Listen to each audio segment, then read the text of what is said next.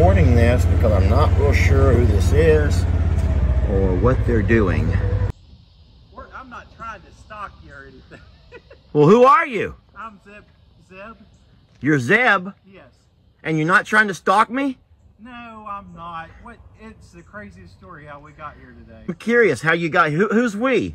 That's my wife, April. Well, tell her to get out. There's gonna come a day we're gonna look back on this video and say, wow. Look right now at those little nubs. Baby, I'm looking at your nubs. I wanna see them little nubs coming out of your head. There is gonna come a day, y'all know that, when these nubs are gonna be so darn long. Oh, I love your pretty smile. You got a great smile. Thanks for smiling, baby. Look at them little nubs. I can't wait. I hope I have this video still around when that day happens. And these little nubs are super long. Oh gosh, it's gonna be so funny to see that. Little Ruby too. Oh, Ruby. So, Daddy, you're all cut up and scratched up. I am, baby. I stay cut up and scratched up. Because of you.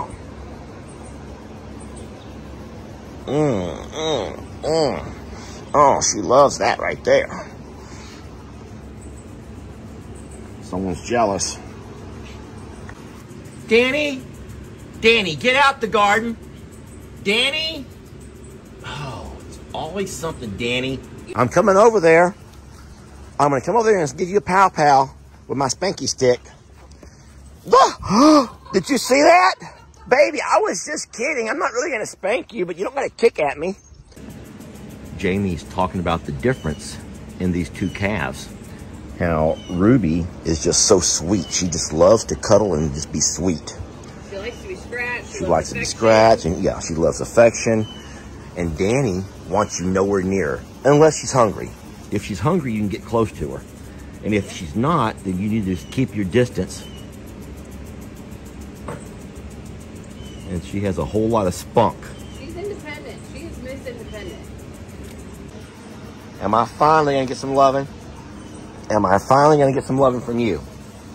Please. Please, Danny. Danny, please. Danny.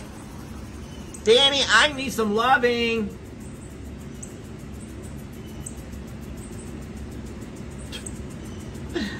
She is so spoiled.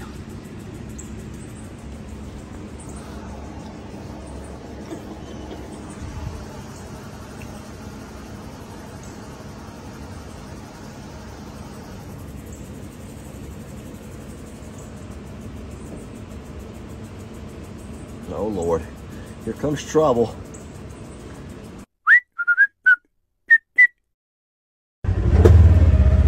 I just want to say I advised him against this.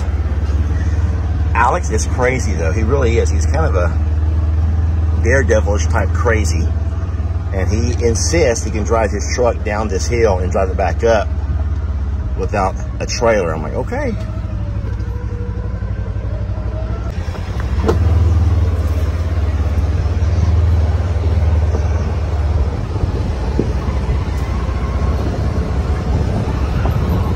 That actually wasn't bad at all. That was actually very easy. Dang it. I was hoping for more action.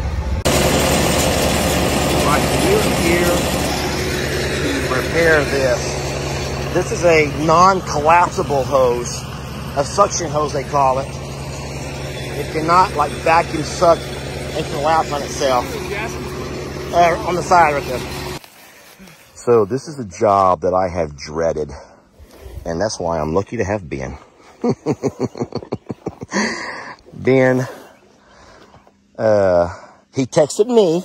He asked me, did I have any work available? I says, Ben, I have a perfect job for a big, strong guy like you. Is that insulting whenever someone tries to tell you how big and strong you are just because they'll get more work out of you? Not really. You know what I'm talking about, though? Yeah, I get what you're saying. People do that. They say, oh, man, you're a big, strong guy, but you could probably move blah, blah, blah. And so I'm like, Ben, you're a big, strong guy. You can probably roll up these hoses and get all this stuff done and save your poor Uncle Lester's lots of wear and tear on his old back and his old knees. And Ben, here, look at him. He's just sweating bullets working. And when he leaves here, guess what? He goes to piano recital. lesson. Piano lessons. Piano lessons with a nice sweat. I hope you're going to shower first. Oh, God, definitely. Your instructor would not allow that, would she? Is it a he or she? It's a woman. A woman? Yeah. Sherry's Piano Studio in Conroe. So at some point, you got to play something so we can hear you play, Ben. Give me another year. A year? Yeah. By next summer, I should probably be able to... Man, even your Uncle Lester can play Mary Had a Little Lamb. I can play Amazing Grace. Okay. All right, we're all good over here. Alex is going to try to get back up the hill. This should be entertaining, Ben. Think you can make it? Bets? I You think you can?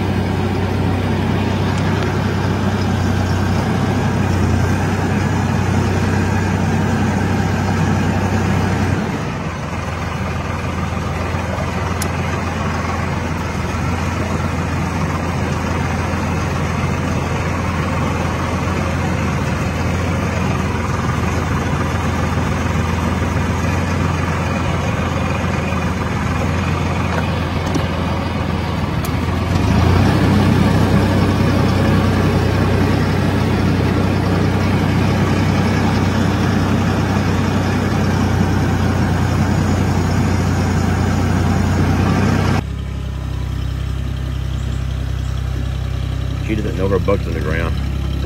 She forgot her bucket's down.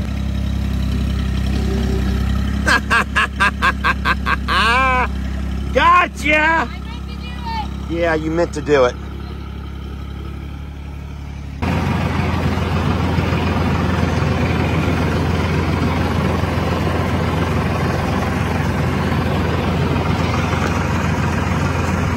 Nope. I think this is really cute. Waylon goes down to the pond and literally walks into the water. Now, we've seen cows do that before. Obviously, you know that Moo and CJ both have done that. I have a few cows at my dad's place will go into the water. But he's like down knee deep in the pond water here, cooling himself off. You like that, buddy? You look so handsome standing there. Now, Tex is chummed up with Santoro. They're like being best friends over there. Tex is so happy to have a friend. And then I feel like Waylon feels like the third wheel. Waylon's like, they're not playing with me. Waylon, he had a good buddy in Santoro, and now Santoro's been taken over by Dad. They're just enjoying some catch-up time. I want y'all to notice Indy, how she's laying. I don't really get this. We just turned the sprinklers off. Carl and Tad are laying here in the water. Indy is laying right on the edge of where the sprinkles landed. I don't know why, but look at her back legs, how she's kind of laying, sitting on her knees. I don't know if you can see that or not, friends, but how cute is that? And then have come up, and horses have come up, and everyone's kind of having an afternoon here in the shade, which is awesome. We got some fresh hay out. Across the distance, you see Tex and Santoro, Waylon, doing their thing. There's the big birds off in the shade tree on the other side of the pond. I'm here with Rocky. Guys, I'm just here with old Rocky. Hi, Rockers. Hi, Rocky boy. He's a good guy, y'all. He's a great guy. And another thing you probably are going to wonder about is how come Indy is not with our goats? And I don't know. Our goats have gone off along the trail that goes down to the woods. They're all laying over there today. And Indy stayed inside the pastures. She didn't have to. The gate over there is open. You can see there's the opening to the gate that she could have walked through if she wanted to. But she chose to stay close, and that's completely fine. No, it is. It's completely fine. But we're going to kind of let her pick and choose how she decides to get around. It's a hot day, which nothing new about that. We are closing out our last week of August. Really? Tat. It's the RV where you're going to find something really cute, which is Ruby. And look at that little sweet girl right there. I love her. Danny, you're just a wonderful thing. Oh, Ruby is laying in her doggy bed. Baby, that's a doggy bed. That's not made for cows. But she doesn't know that, y'all. She has no idea. She thinks it's for her. And that's fine. Oh, she wants to play with Daddy. You want to love on Dad for a little bit, sweetie? You can. I love you so much. Oh, she's like, scratch my neck, Daddy. That's my favorite spot right there. Scratch my neck and I'll smile for you. Okay. Danny, can I love you? Danny, you need to get your little butt over here. I want to love Danny. Guys, in all the time that Tex has been here, he's never walked out into our pond.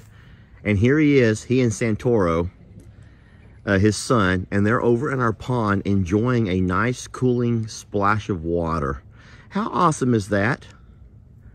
Isn't that the cutest thing? And we saw Waylon in the water no more than 30 minutes ago. So these guys are getting pretty smart in learning how to cool off. And it took Santoro to bring the kid out of Tex. It did. It took Santoro to bring the kid out of the old man there. And he's like, he's going to learn something from these boys. How to stay cool in the summertime, which is awesome. I love that. It is that time of day where everybody comes out and enjoys a little afternoon run around. So, I just saw Ruby jump, so cute. She's playing, everyone's playing together. And now the little goat is in the bathroom. We don't let the little goat come out unless we can watch him. And we're not, right now we're not watching. Jamie's doing her chores, I'm doing my chores, and there's no one who can watch the little goat. When I say little goat, I mean Finn. I think that we have an official name, and it's Finn. F-I-N-N. Look at those two. Oh, Lord. Ruby. You got a lot of work if you're going to be a Longhorn. If you're going to be a Longhorn, Lester Longhorn, you got a lot of work to do on that.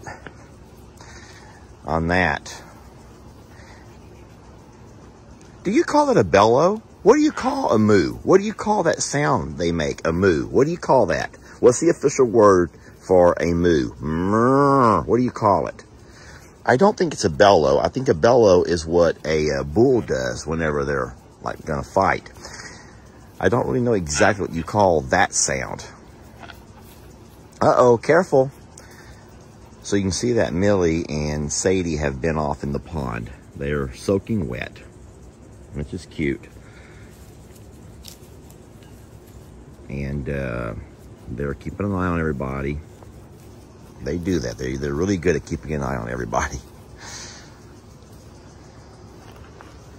Of course, we know what Stella's up to. Her eyes are only on the baby. She just makes sure the baby stays safe, and the baby being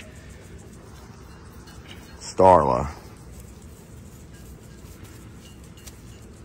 It's crazy to me how much more energy everybody has this time of day compared to an hour or two ago. Oh no, Christmas is back to her old games of playing Lieutenant Dan. Yeah, that's her game, Lieutenant Dan, when she doesn't want to. And then all of a sudden now it's a miracle she can walk.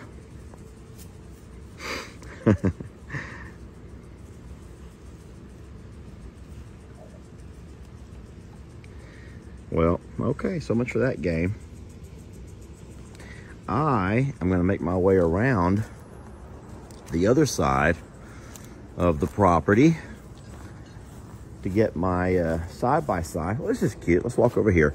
I don't know why. I think this is just really cute, the way the cows have learned to cool themselves off. Guys, we've seen this 100 times from other cows here and there. But that's Waylon. I believe that's Waylon. From a distance, I have gotten Waylon and Santoro mixed up a couple of times. It's not because I'm getting old. Now that does happen. I start talking so fast I can sometimes jumble some names. But I can see the face and tell in a heartbeat, but the body sometimes I can't always identify them from their markings. And so I do believe that's Waylon.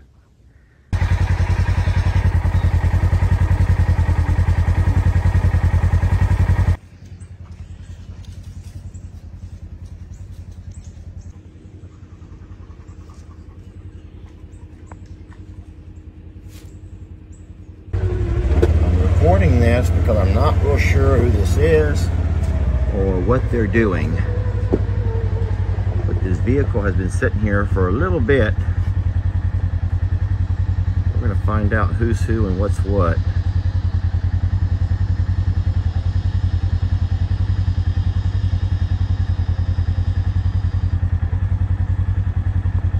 And they're getting out.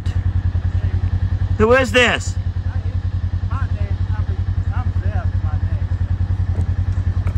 I can't hear you. I said, I'm not trying to stalk you or anything. Well, who are you? I'm Zeb.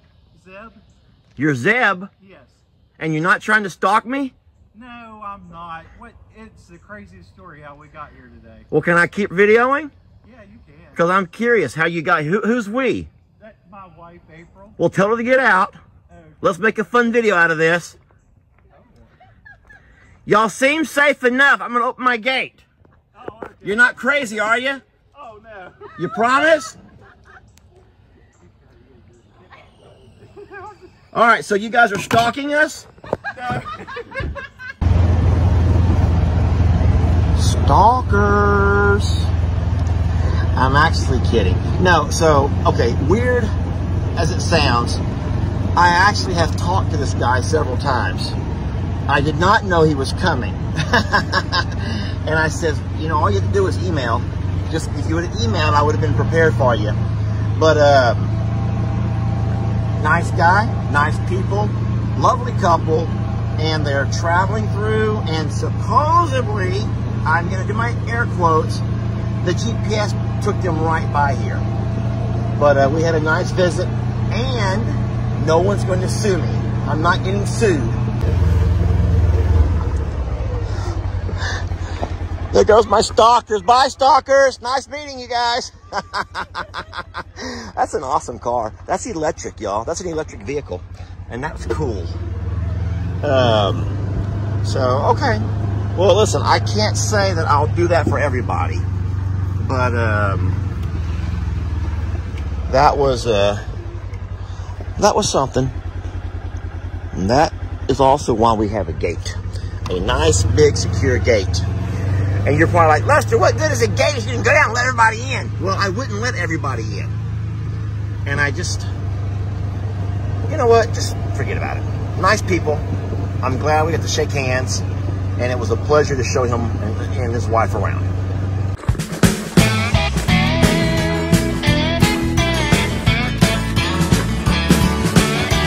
Don't let your troubles fester.